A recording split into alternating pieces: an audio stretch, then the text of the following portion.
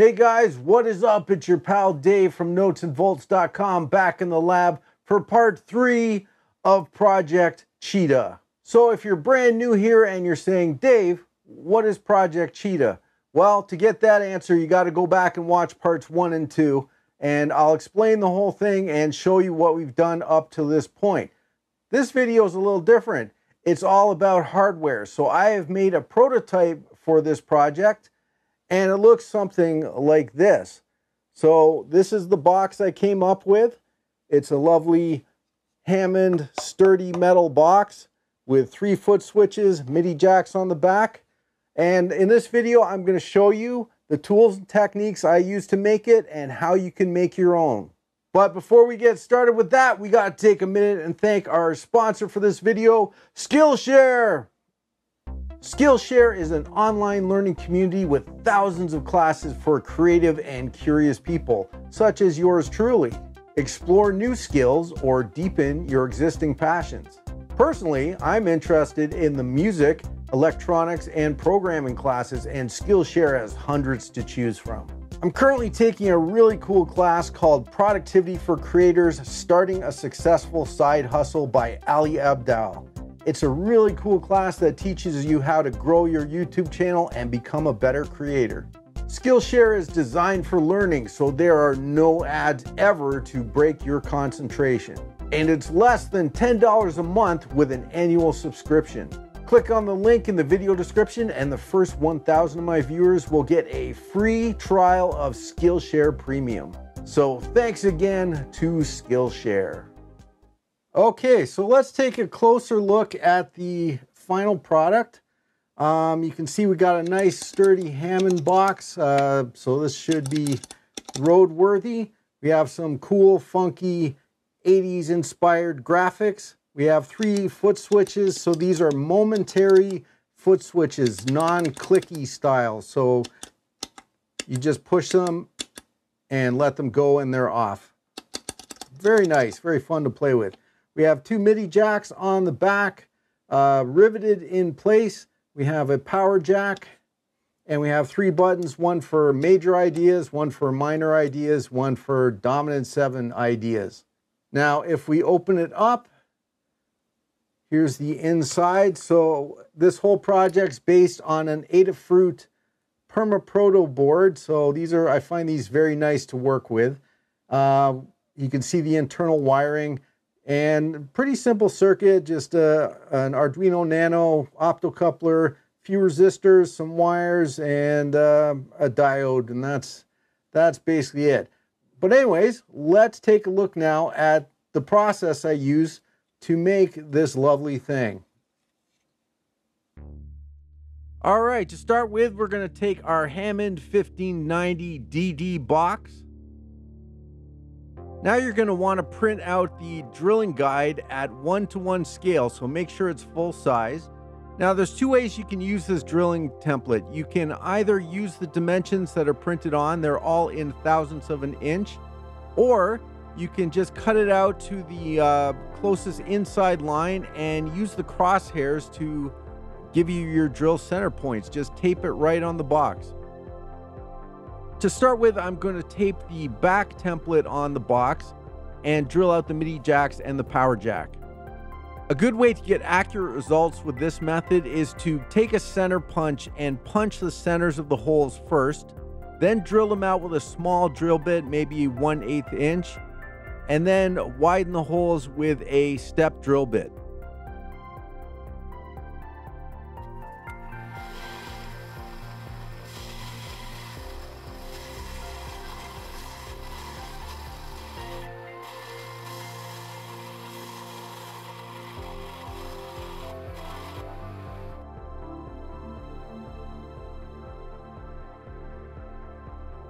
Now we'll do the same procedure on the top of the box. Make sure the template is the right way round.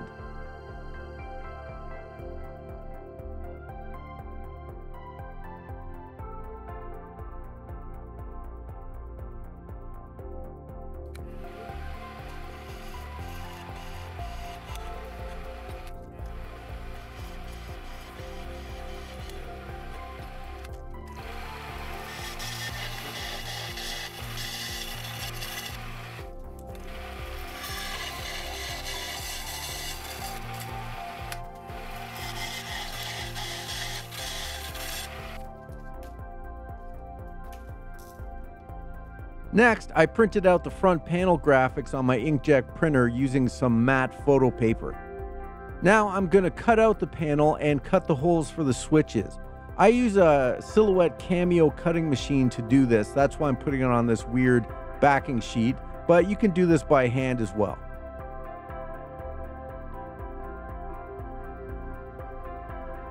All right, the panel is cut and I just need to carefully remove it from the backing sheet.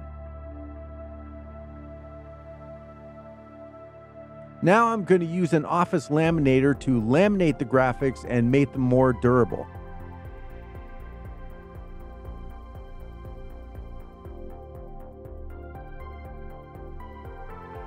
To attach the graphics to the enclosure, I like to use a product from 3M called 467MP double stick paper.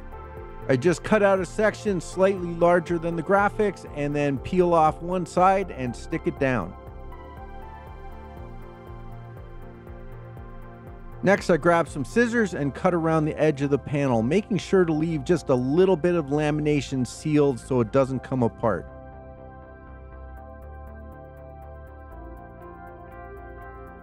Now I'm going to attach the graphics to the enclosure using a piece of tape as a hinge.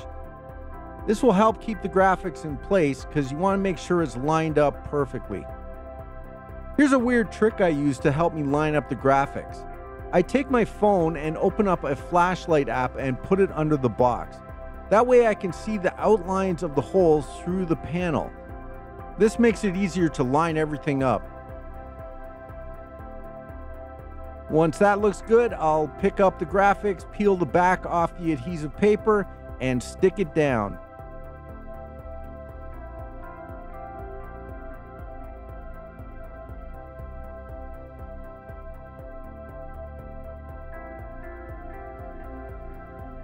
Now I just need to cut out the holes with an X-Acto knife. And the box is done.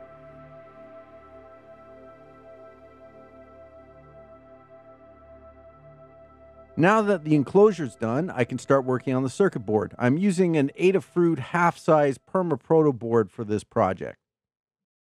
If you check the download section for this project, I'll include a schematic and a wiring diagram if you want to follow along.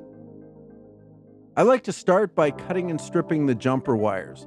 The general rule is to start with the shorter components and then move on to the taller ones. I'm using 22 gauge solid core wire for these connections. If you can, use different colors of wire to color code the different connections. I use green for ground and red for positive voltage.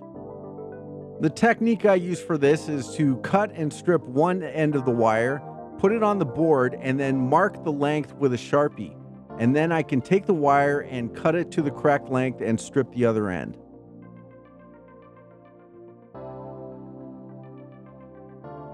Now I'm going to take a brand new Arduino Nano and get it ready for programming. I always like to pre-program the board and make sure it works before I solder it, because once it's soldered, it's a real pain to get it off. This particular board comes with the header pins unsoldered, so you're going to need to solder them in place. It's very important that you solder the header pins straight or it won't fit into the board. So the best thing to do is place the header pins into the board and then solder it there, and then you're guaranteed it's all going to fit. Once I get everything lined up, I'll hold it in place with some blue tape. Man, I just realized I use a lot of blue tape. I think they should sponsor the stream. Once it all looks good, I'll solder the corner pins on the top and bottom to hold it in place. And then just go down the line, soldering one pin at a time until you're done. Now I'll attach the 2-pin programming jumper.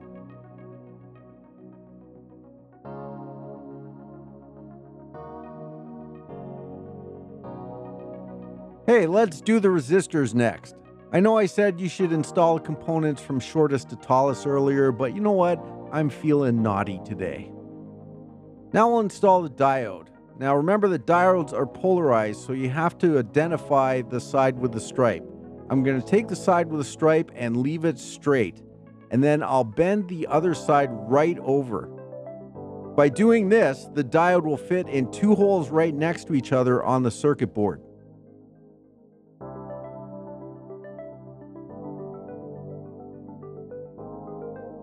Now I'll attach the chip socket for the optocoupler. Make sure you identify the side with the pin 1 mark. Now you could solder the optocoupler directly to the board, but I find them to be a little fragile and sometimes it's nice to be able to replace them easily.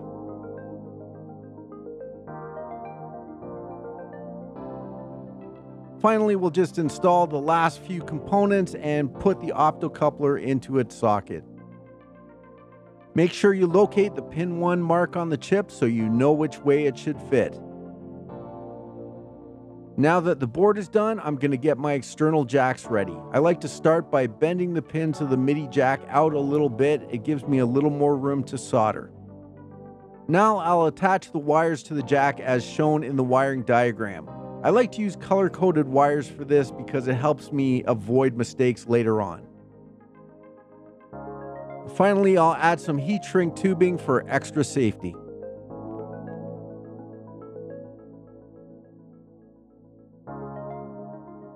Once the MIDI jacks are done, I'm going to add 2 wires to the power jack. I like to color code them red and green for power and ground. Now, one thing to keep in mind is your power supply may have a center positive or center negative. So make sure you determine what you're using and then wire the jack accordingly. Finally, I'll attach 2 wires to each foot switch. Always leave your wires a little longer than you think you need because it's easy to cut them to size later.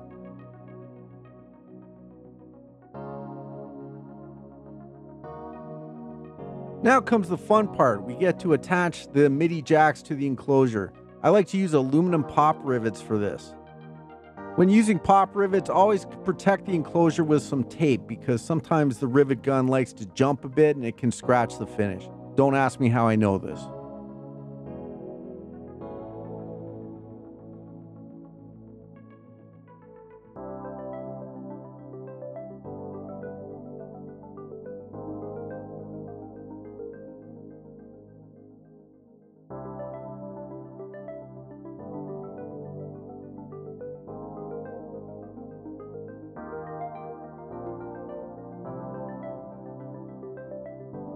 Now I'm going to install the power jack. Remember to install the nut on the back of the jack before you solder the wires to the board because you can't do it after. Once again, don't ask me how I know this.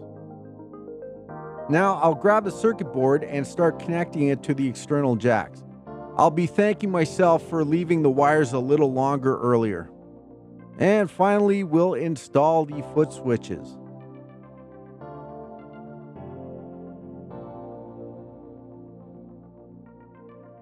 To secure the board to the enclosure, I'm going to use some 10mm standoffs and some M3 6mm long screws.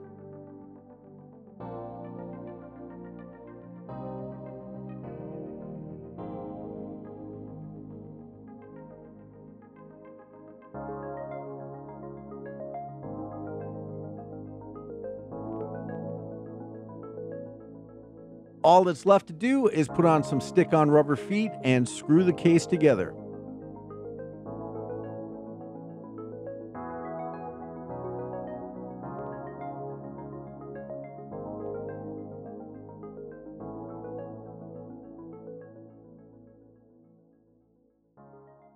So there you have it, guys.